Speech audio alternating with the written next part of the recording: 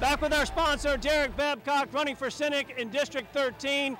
His family has grown since he was on earlier. It's gone from his immediate family to expanded family. They tell me they're his cheering section.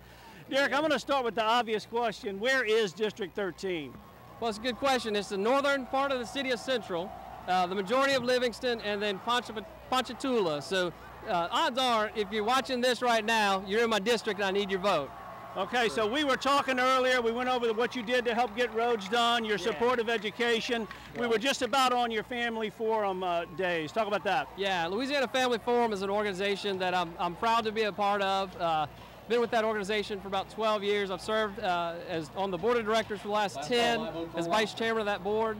And it's just, we fight for faith and family values in our state legislature. And, you know, while there's the important issues of roads and education, there's the eternal and generational issues of, you know, faith and family values. And so I'm proud to serve with them, and we've been very effective in what we've done. You're a successful businessman. You got to run a budget in the Senate, so you're ready for it, huh? Yes, sir. Yeah, we know what we're doing.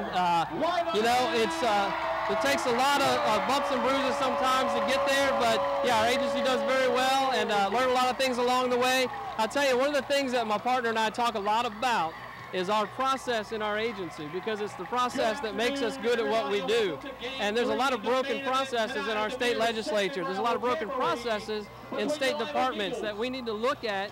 We need people who can come in with some fresh ideas, with a new perspective, that know how to get these things done and bring those to our state legislature. And you know, I've talked to a lot of people around our district, and the incumbent's been in 16 years.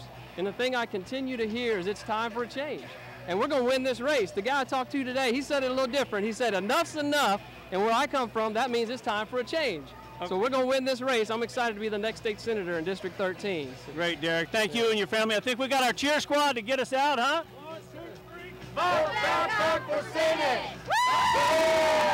All right, I think we're heading back to Miss Madison at the studio. Thank you.